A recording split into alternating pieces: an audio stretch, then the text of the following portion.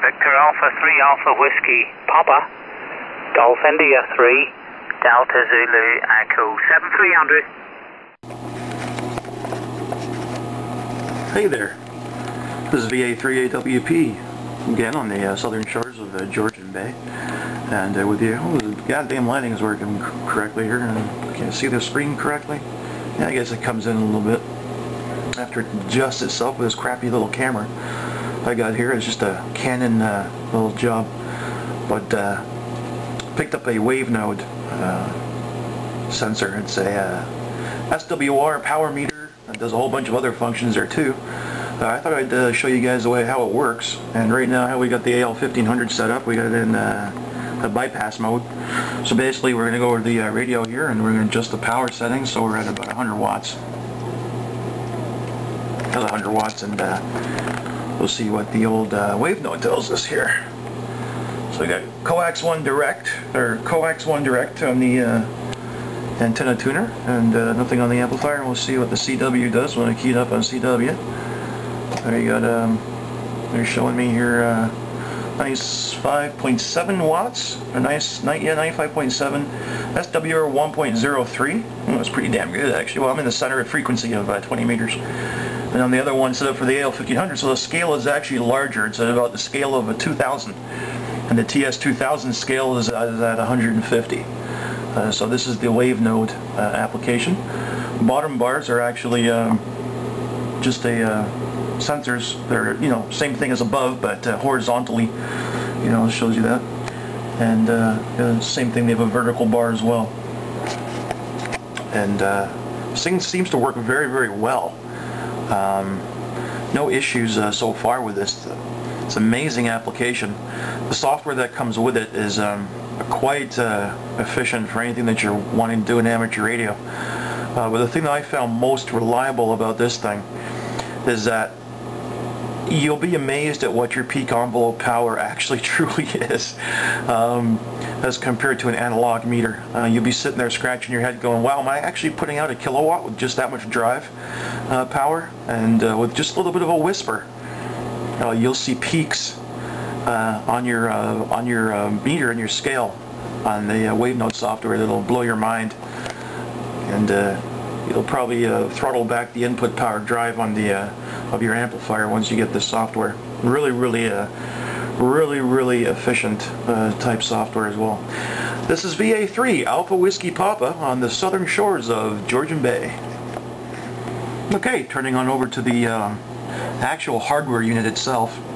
Hardware unit's actually quite, I don't know if the camera is actually picking this up. Oh man, it's let's sit there for a second. Hopefully it kicks it in there.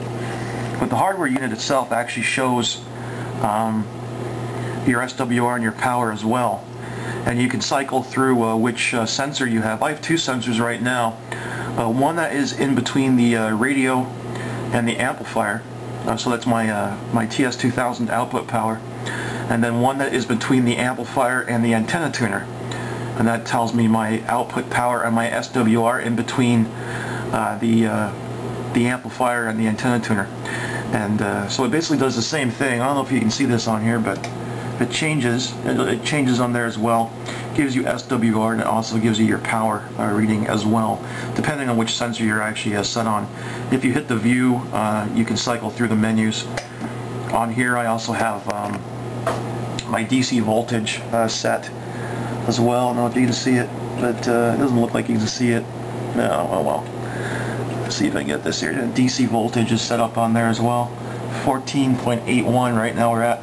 I got a bit of a condition with my power supply. I think it's starting to go a little bit tits up on me because the voltage is going up in there, and I have to readjust it on the potentiometer on front of the power supply. So I have to have a look at that. So yeah, we got the 100 watts coming out of the radio. So what we're going to do now, we're going to go adjust the wattage output on the TS2000 back to about 20 watts of drive.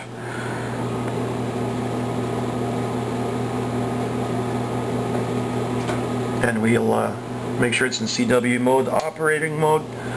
So now we're back on the Wavenode, and we've got 20 watts of drive coming from the TS2000 into the amplifier, and We're going to see what the SWR, and when you kick on the amplifier, 20 watts of drive into the amplifier. And that's about it there. See what the old Wavenode shows us here. So there you go. We got I got 494, 400 and 500 watts, and 22.6 of watts going into it. So not exactly tuned exactly for 20 watts input.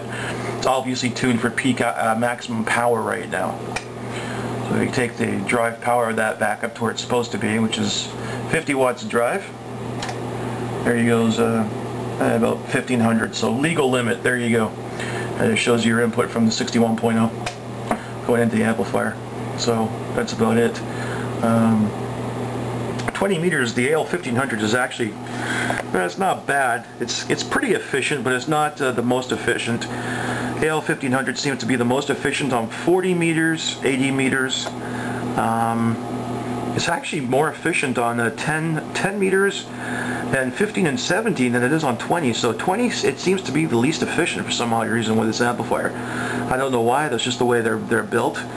They require a little bit more drive on the 20 meter band than they do on any of the other bands. That's just the way it is. But yeah, with 50 watts of drive on 20 meters, I get exactly in CW mode 1500 watts. So what I usually do is I back it down with the input drive on 2000 or on the TS2000. I back the input drive down to about 35 watts, and that gives me a peak envelope powered SSB of about 1500. So yeah, it's fairly good. But yeah. So that's what the good old Wavenode, and I highly recommend this application. It's really cool, and there's a lot of other things that it does, and when I come back here I'll do a little bit more stuff regarding the other functions of the Wavenode.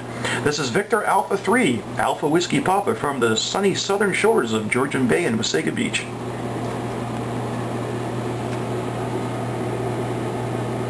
Yeah, super. Yeah, wonderful. Again, a wonderful copy, Andrew. Yeah, no problems whatsoever to copy. You're 5 and 9 on the peaks, Andrew.